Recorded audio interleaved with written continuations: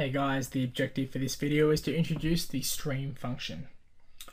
So the stream function, essentially what it does, it allows for the simplification of basic two-dimensional flows by using a single variable, and that single variable is a function of both x and y. So we're only dealing with two-dimensional flows here, not three-dimensional flows, so there's no z component here.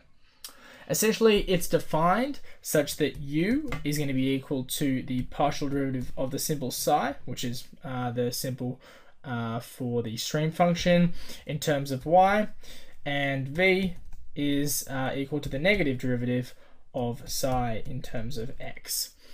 And then from that, we can then differentiate again, showing that the derivative of u in terms of x is equal to the second derivative of psi over partial x and partial y, and then we're going to have the derivative of v in terms of y equaling the second derivative of psi in terms of y and x. So that's just simple derivation, and then from that we can then add these two together.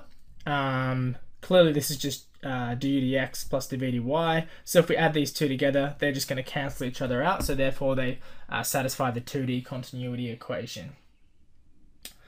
So the stream function, it's valid for steady flows.